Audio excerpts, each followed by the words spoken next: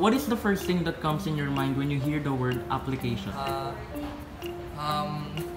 Cell phone applications like games. Definitely apps in your mobile phones. Facebook. For me, anything that you put into use. The English, Facebook or Twitter and Instagram. Social media. Math. Yung mga games po or mga apps. Betting games or social media. When you hear the word application, the first thing that comes into my mind, let's say for example a student that's applying a theory or a concept that was taught by a certain teacher. That's what I think is application. Something you applied and what you learned in your experience. What about the word text? Something I do to my friend. Connecting with your friends. Communication. A way of communicating in digital form. Phone. Load. Load. Messages. Ginagamit natin nung una. Cell phones. What about call? A call. Call is using my phone. Hearing voice. Communication din. Person to person. Communication. My mom. My mother. Contact po. Kailangan pa natin ng load. Telephone actually. What about the word connection? Internet. The way you communicate. Magagamit mo yung application to connect to other people. Pag-intanggal ng dalawa. Internet connection. Family. Smart. Internet. Wi-Fi or Could be, well, the first thing that popped into my mind was Wi-Fi connection actually.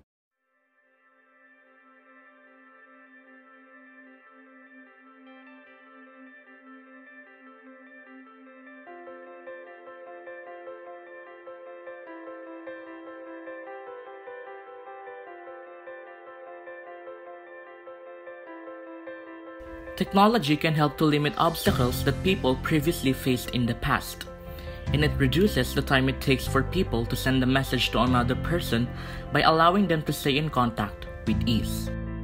Today, people can choose to communicate with each other using a variety of different tools, including traditional mail, telephone, text messaging, or email. Decades ago, people had to take more time and spend more money to be able to communicate with each other. For example, to send a letter to someone, the only option was to do so via traditional snail mail. Now, letters can be sent instantly via electronic mail. Moreover, in the past, people would have to take time out of their day and travel to see a person in order to have a face-to-face conversation. Over the years, technology has significantly improved our means of communication. Undeniably, technology is great at assisting us with communicating with each other. However, there are some negative impacts that have changed human behavior over the years. One negative impact is that people are not used to talking to each other face to face, which could hinder their ability to hold conversations without the use of technology.